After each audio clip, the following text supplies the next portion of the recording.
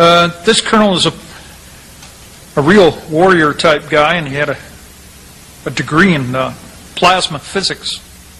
And he was also a consultant to NASA, and he was a consultant to people out at the Palos Verdes nuclear power generating station just 50 miles west of Phoenix. And there were a couple of things that he mentioned. And I went up directly to him to ask whether he had ever worked in underground facilities. And I asked him this cold, and he just looked up at me and said, "Which one?" I said, "I don't know, you tell me." And he said, "Well, I used to ride the Lev." I said, "Pardon me?" I said, "What did you say, a Lev? Do you mean a mag Lev?" And he said, "Yeah, mag Lev." And then he started raving about how Clinton knew nothing about this, and Clinton wasn't a military man, and he had no need to know about what was going on underground.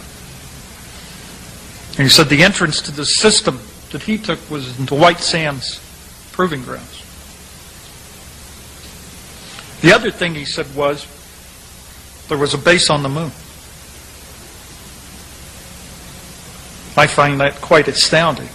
I mean, I have heard astounding things, not only from this colonel, okay, but also probably the highest rank was a retired 3-star general, lieutenant general in the Air Force. And he knew another guy that I was in contact with, and this other guy claims that he worked 7 years on the U.S. anti-gravity program. I have a fraction of what he told me, and I've got it tape recorded. It's true. Whoa. What a sham the space program is. Because there's another space program going on. A secret space program.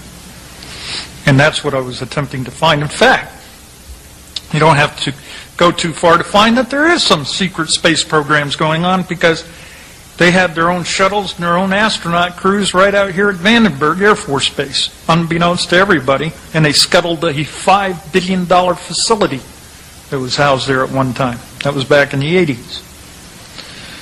But the kind of space program he was talking about is using a spacecraft that can leave the bounds of our atmosphere and travel to the planet Mars at 0.8 C, 0.8 the speed of light.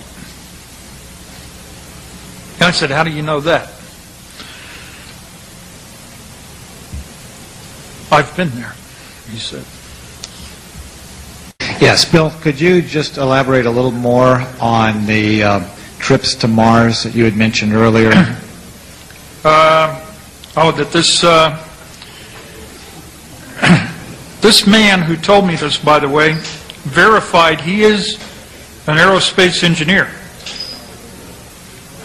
I cannot verify that he's also a physicist except by his writings, and I have some of his papers. And he claimed to work shoulder to shoulder with a race of human-like beings just like us. I forgot where he said they were from, if it really matters, but it was these people who were guiding him through the... He wasn't back engineering so much as he was on trying to explain the physics of what the engineers were doing. He was investigating the physics of it with the assistance of these beings, so he claimed. And he worked in underground facilities at Nevada Test Site, Channel 8, Edwards Air Force Base, maybe other places. And when I asked him this question, or I put this question to him, he said that he had been on this craft, he'd gone to Mars, and I asked him, where did you go? Where did you land?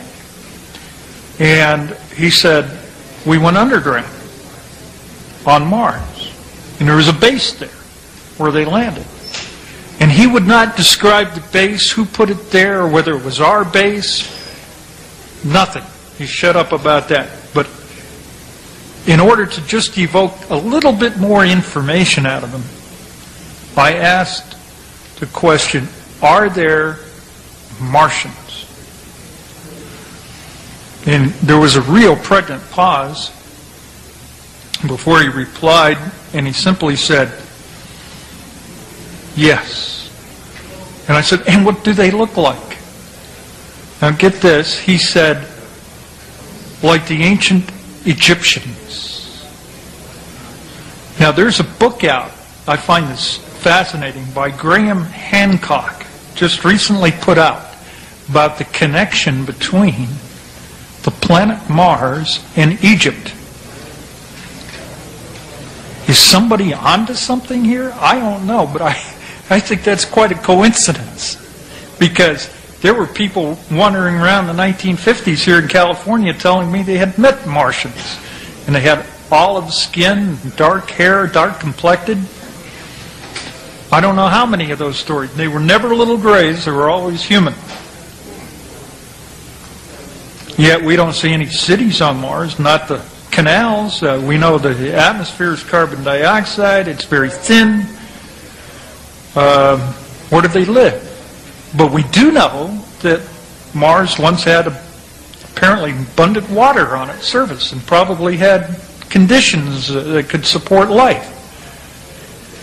So if there are people on Mars, maybe they do live underground.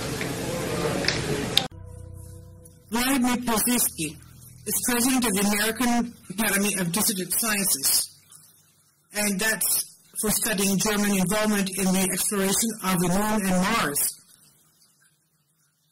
Extensive research of these dissident American theories about physical conditions on the Moon, he states he has proven beyond the shadow of a doubt that there is atmosphere, water, and vegetation on the Moon, and that man does not need a spacesuit to walk on the Moon.